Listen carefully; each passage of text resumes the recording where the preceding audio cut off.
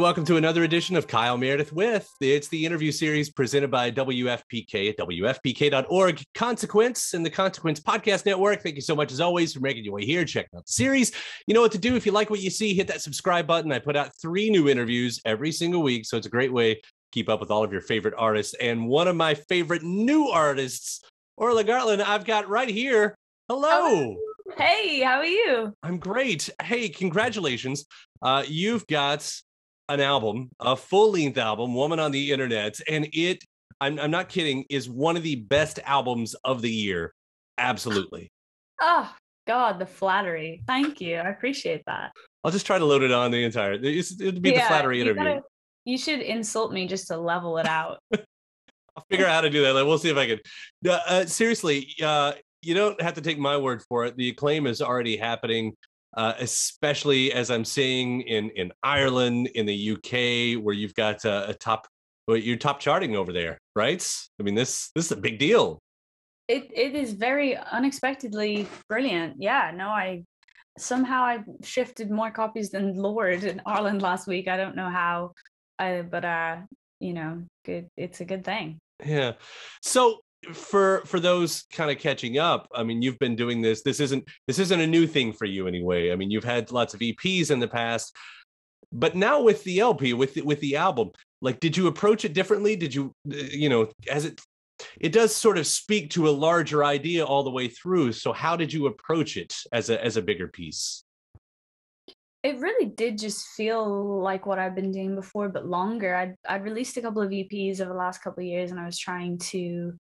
I think EPs and shorter projects are a great way of like finding your feet with whatever it is you're trying to say or whatever it is you're trying to be. In my case, like specifically, I really wanted to get better production so I could have a big hand in that and not just be like, not just be working with people where it was their idea with my voice on it. Like, it was really important for me to be like playing the instruments and like programming the drums and like getting into the thick of it. So the projects I'd done before and releases before the album were like a good way for me to find my feet with that. But yeah, I think I knew start of 2020, a simpler time.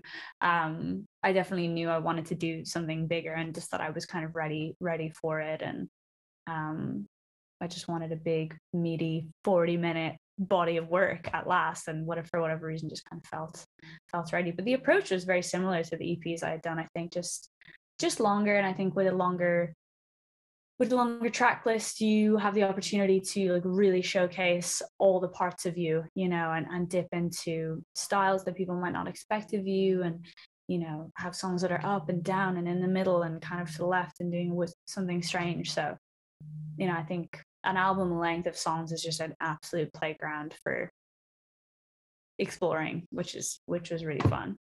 I probably noticed that production and the styles even before I had noticed exactly what was going on with what you were singing. Like right from the beginning with Things I've Learned, just how the little things, like how every instrument sort of takes its turn. How it's and the different styles that you're talking about too. I mean, it is really noticeable and sort of sequenced in such a perfect way that you really get a chance to go on that journey. When you were writing, is that part? Is that in your mind where you're like, I want to have it in this style, or I'd like to have something that showcases, like, how does it end up like that? Yeah, that's interesting that you said about the first track. That's like very deliberate because I wrote it initially just as like an introduction track for a live setup. I think it's so having gigs for a couple of years, you learn what you want from a set list when you look down on it. And I just remember being like, oh, maybe it won't make it, as an actual release, but Things That I've Learned was just meant to be like an intro track. So I could be like, and on the bass, it's Pete, and he has a little moment, and on the drums, it's Sarah, and she's a little moment. So yeah, that like one by one thing was like very deliberate. But yeah, I think for me, the like production and the demoing and the writing is like, it's all one kind of process with, you just have a demo that you keep visiting again and again until it's finished, rather than write the songs and then produce them later. Like, it's definitely all merged into the one for me. And again, I think that just came from a couple of years of finding my feet as a producer, because then you can, then you hear the like sounds and the beats and whatever it is that isn't just the basic stuff. You can hear it at the beginning as well as rather than at the end. So yeah, it's definitely like all paired together into one big mess. Right. While we're on that track, things I've learned. How often are you able to take your own advice with what you're saying there?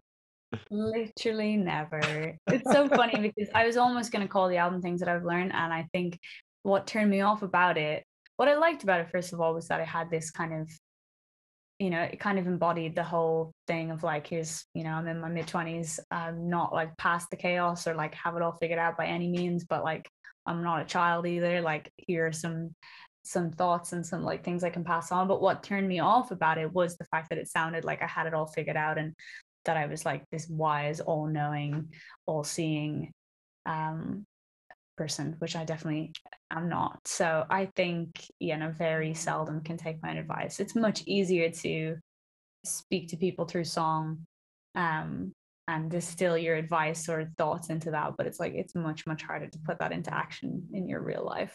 Yeah. Well, that's what I wrote down here as far as when I really started getting into to the meat of the album. I wrote down it feels like there is a reckoning with a sense of self that goes on throughout. Absolutely. Yeah, like how, so where does that come from and why? Yeah, I mean, I think that's like the crux of the whole album. So thank you for like picking up on it. I think just, yeah, it's a coming of age album. And I think as a result of that, inevitably there's like a sense of just identity search and the conflicts that come with that. Like I'm from Dublin originally in Ireland, but I moved to London about 6 years ago. And when you move to a new city, it's like you can be anyone you want. You could go to a party and put on a completely different accent. You could lie to everyone, tell them you have a different name, a different job. It wasn't that extreme, but I think I definitely went through a lot of years of like trying on different versions of myself just to see what sticks, because coming here for me, even though I came here to do music, it was my version of university or like college in a way. It was my like soul searching growing up out on your own kind of time. So yeah, I just tried on a lot of different things and equally had a lot of years where I was like afraid to be who I am and for whatever reason in whatever groups, so I think it's so much of the album is like, yeah, reckoning with that, like you said, and trying to shake that off and just grow into whatever it is you already know you are, but you're just not like owning it for whatever reason. So yeah, there's definitely a lot of that going on in these songs. Yeah. Well, it does sound like you have a bit of a guide, and it kind of hits on the title with the woman on the internet. I mean, the woman on the internet pops up at least a couple times on the record to offer advice that I would imagine isn't easily used. But Yeah. yeah, go on. Well, no, yeah. I mean, it was kind of a weird coincidence. Like there's a song called "More Like You" that had this mention of the woman on the internet in the chorus, and then later wrote "Pretending," which is another song. And it really wasn't until I had finished and vocaled both songs that someone was like, "Oh, it's kind of weird that this character, whoever is in both," and I was like, "Oh, cool," completely accidental. And that just made me think about who is that person in my head. It's like no one in particular, but I think I think of the advice that the woman gives as actually being like very kind of seedy, like quite bad advice. Because I think there's plenty of that going on online. There's plenty of people that like I certainly like turn to who, these people who I think I know who I actually don't know at all. And if I'm looking for some escapism from my real life, I will happily watch someone else's intensely, to the point where I feel like they're like my best friend, but actually like they're trying to sell me shit, so I think it's it's definitely not like a all seeing, all knowing, like pure fairy godmother vibe. I think there's like this, when I think of who that person is, I think there's this like undertone of darkness to it for whatever reason. But There's something dark, from the internet with an undertone of darkness. Surprise, surprise. yeah, Because that's the thing. It's like, this advice though, it's also almost like, I mean, if you're taking, the woman comes to me like she's also telling you that whatever you're doing is probably wrong. yeah, and what you do need is this hair product or like this self-help book. Yeah, no, for sure. I think that's the weird thing about like some of these people that do claim to sort of help you, and yeah, how can they, how can they when they don't know you? Like so much of it is like hot air, but like, you know, when you've no when you don't feel there's anyone in your real life who kind of gets you or you can turn to, like I think that's when you fall into those holes, or at least I do. I'm particularly vulnerable to that kind of stuff when I'm feeling like low about myself, you know. Mm-hmm. Then I'm perfectly placed for some like bad advice. I think that's interesting as we look back at your history too, because you know, getting your start, however you want to say that, you know, on YouTube doing covers, and I mean, that's like being raised on the comment section. You know, we're always told don't read the comments. Yeah. Like for you though, like did was there sort of a balance there? Was there a reckoning as well? Like knowing how harsh the internet can be, did you have to live through some of that points? Yeah, I think so. I mean, I made videos for years when I was younger, basically because I just was writing songs and I was too young to play like open mics near me. So it kind of didn't, I didn't think any further than that. It wasn't like, it's not like now where you might be an artist or a creator of some kind and you put stuff up very deliberately to build an audience. Like the internet when I started was not that far ahead. There was no like end goal for anyone. So it felt like a different vibe. And I think it was interesting. I was very lucky not to have had a overnight kind of success. I think the internet's very different now with like TikTok and stuff. Like things can go very viral very quick, and that can be really exciting and a great opportunity. But yeah, it brings with it a lot of attention that you need to be ready for.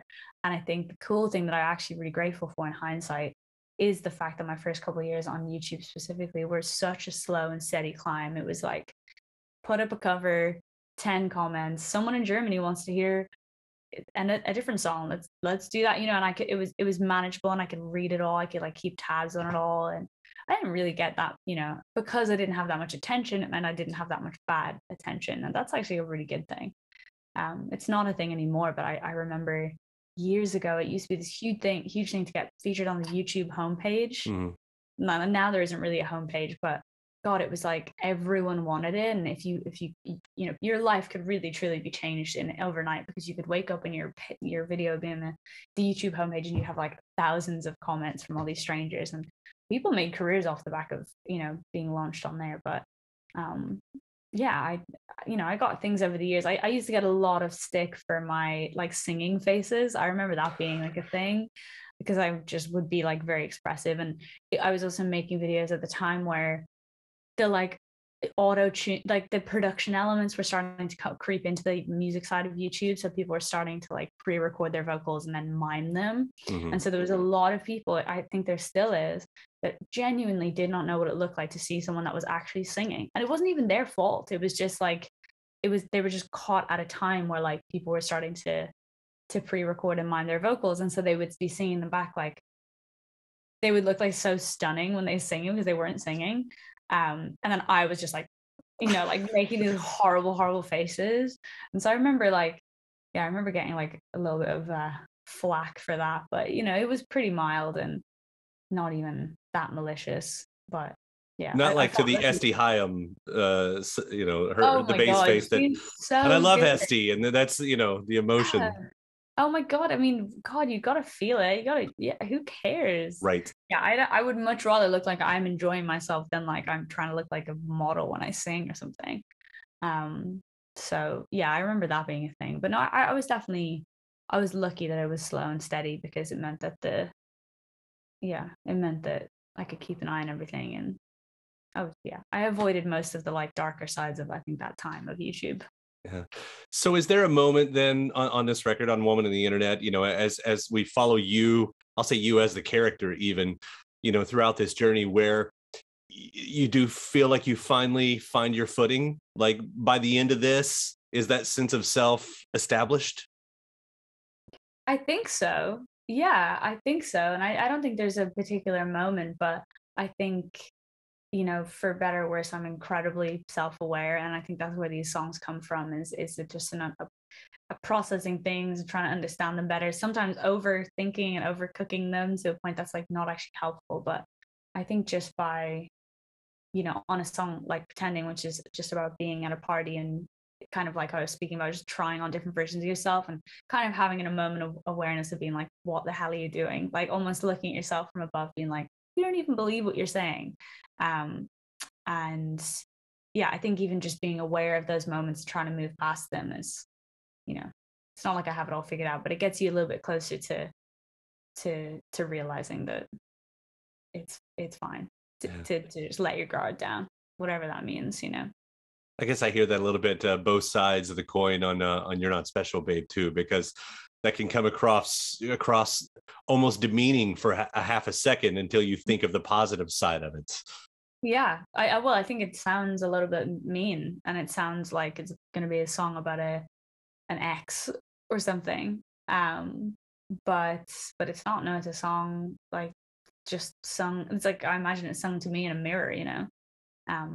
And it's, you know, essentially it's You're Not Alone, but that sounded kind of cheesy. So This stands out more. This honestly stands out way more. I think so. You're not alone. I mean, that's just so done, you know, but essentially it's the same bottom line thing. Like the chaos that you're going through, the like ups and downs and the like, you know, all the messiness is not specific to you. You know, everyone has it in their own way. So just chill, you know. I know we talked a little bit about the sound. I'm such a big St. Vincent fan and nerd, and I'd heard that you know, you did take a little bit of inspiration from the Strange Mercy era. And I was wondering if you could talk a little bit about that, because it's one of my favorites. Oh my God. I mean, she's just next level, isn't she? Yeah, I just remember hearing that album and thinking, God, this is such a soundscape. I don't know if that makes sense, but like, I think when you approach production as a guitar player, there's a temptation to put the guitar front and center and everything around it is just flourishes. And actually it can be quite hard because guitar embodies so many things. There's melody, there's harmony, there's rhythm, there's everything in it. And when you're like busking or doing a solo set, the fact that it's like such a rounded thing can be really good. But I remember listening to that St. Vincent album.